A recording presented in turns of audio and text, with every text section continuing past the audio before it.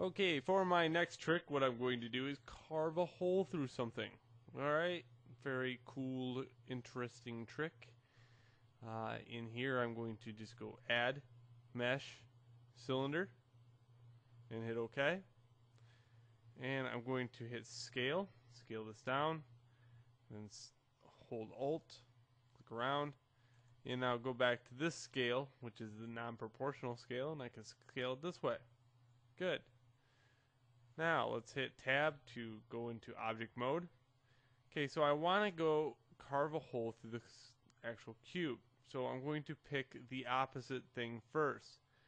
So highlighting the cylinder first, holding the right mouse button, then holding shift, right mouse button the other one. I am now going to hit spacebar, boolean, difference. Okay? And then I can take this tool, the translate manipulator, and move it out of the way. There we go. We have a square with a hole in the center of it.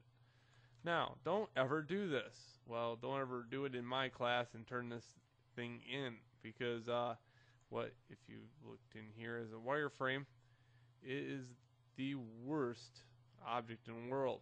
Well, this one, isn't all that bad. I've seen a lot worse. Let's just say if I put a ball and a box together, that would be potentially bad. Or let's say I put something like this together.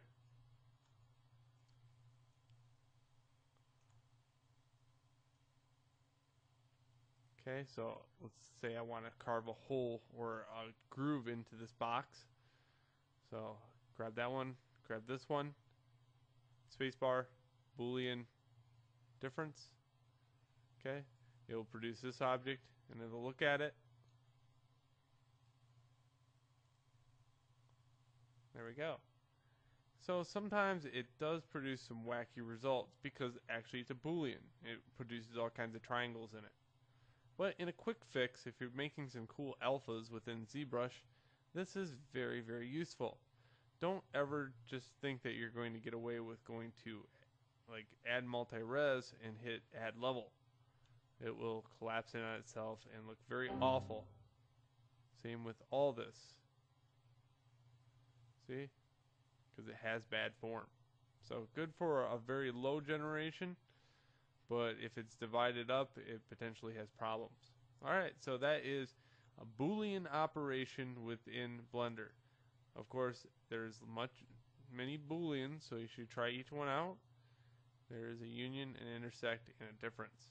Okay, so have a good one, and until next.